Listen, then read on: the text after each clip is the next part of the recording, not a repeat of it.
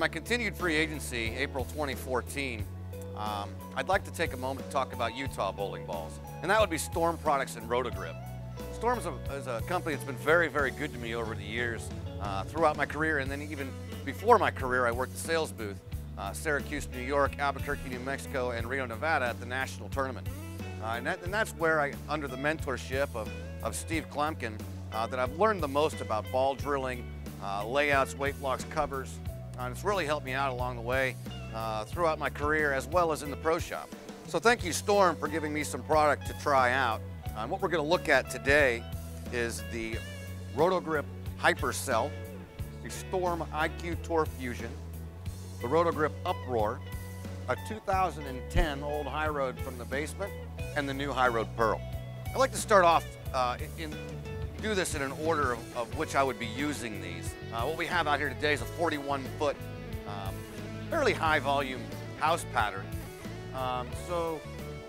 The first ball out of my bag would be this Hypercell. What I've got is just a typical Machuga drill, pin underneath the bridge, mast 20 degrees out to the right. Just a layout that reads the body and continues through the back of the lane. Hit this ball with 2000 and some polish because it seemed so aggressive. I had to get a little bit of retention out of it, get a little further down the lane with a little less hook.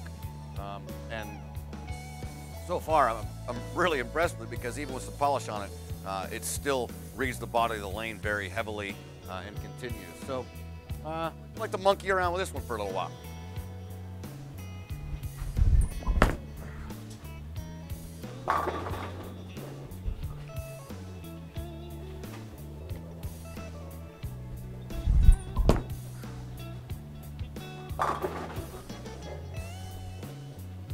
Now, as I am learning a new ball, I'm really not focusing on where I'm standing or a target.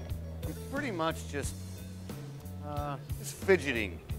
Maybe I'll get my hand around it a little more. Maybe I'll get my hand at the back of it a little bit more, soften up my speed, change my trajectory, because I want to learn how to use this ball.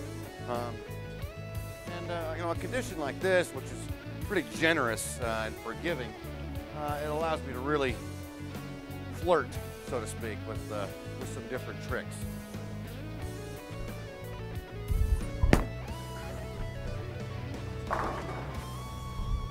There's one thing I see about this ball already is that it has a nice combination, which is kind of unique. It's very heavy rolling, but yet still shows a lot of angularity in the back end. And I think that's going to make it a little more versatile going through transition because I think it retains energy a little bit better.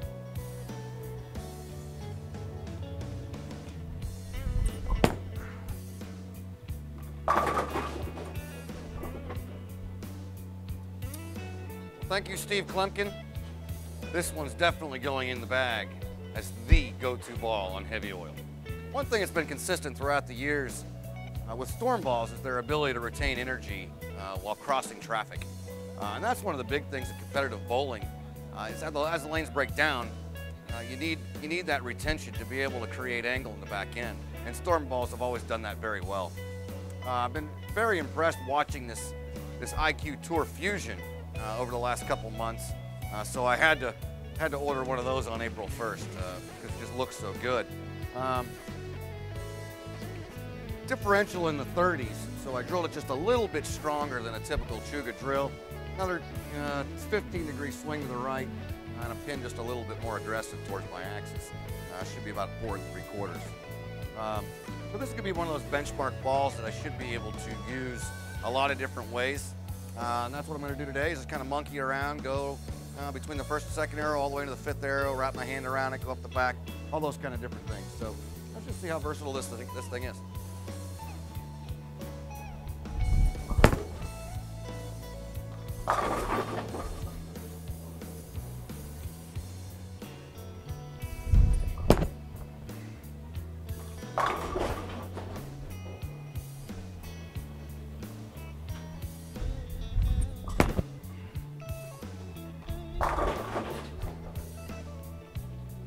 Pretty confident I'll be able to use this ball a lot of different ways, playing straight, getting in there and booming it. Just a solid benchmark ball. This is definitely a ball that's going to appeal to a lot of different styles, and I'm going to have a lot of confidence with this thing in the pro shop, selling it to a lot of different guys, and that I could see it being their favorite ball for sure. Well, I can't say how excited I was on April 1st to run into my basement and see that I had a couple Hyroads in really good shape. This one's a 2010. You can see that from the serial number on Storm balls that the first 2 digits are the year. So this is a 2010 4-year-old Hyroad, pin above the bridge, a little bigger swing to the right with an extra hole. This has always been one of my benchmark balls. I'm just going to kind of monkey with this today and kind of see how it compares to that IQ Tour Fusion.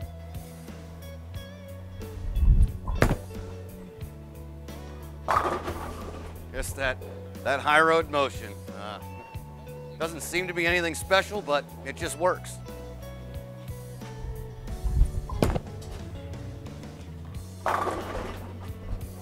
Ball just always seems to pick up the lane in the right spot.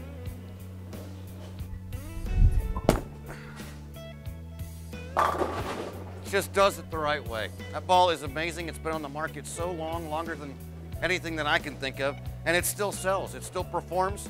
A lot of balls that are that old can't really read the newer oils the right way, and this one just always seems to do it right. Just an old Hyroad, as far as hook potential, pretty close to the IQ Tour Fusion, but there's just something special about that Hyroad motion. Let's look at the Hyroad Pearl. Just a pearlized version of the hybrid Hyroad. It should be a little longer down the lane, a little snappier in the back end. Gave it slightly different layout than the original Hyroad. Just a little more of a stack. I didn't swing the CG out as much to the right, which should get me a little bit more length on the lane, a little snap off the end of the pattern rather than the gradual accelerating arc of the Hyroad. So, let's see if she dances in the back end.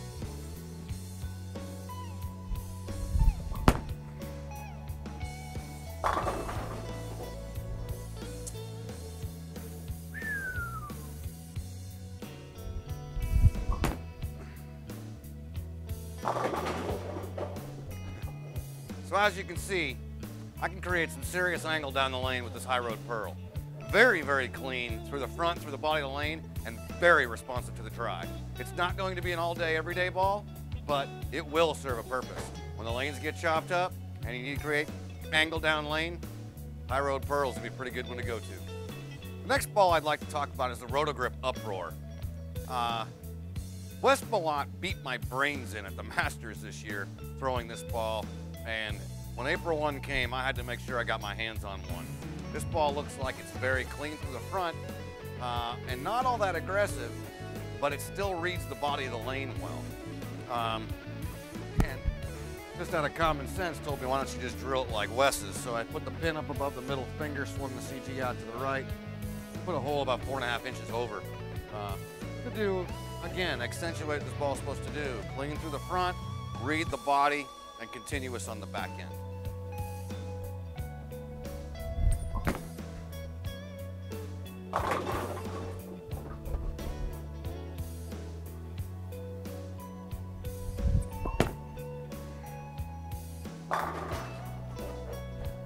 I really like the control of the body of the lane that I get with this ball. It's not all that aggressive, but it controls the body of the lane very well for later in the days when there's a little more traffic. I can kind of open up my angles to the right, give it a flick to the right, and know that it's not going to scoot too long or be too snappy. It really gives me nice control of the body of the lane. Well, thank you, Steve Klumpkin.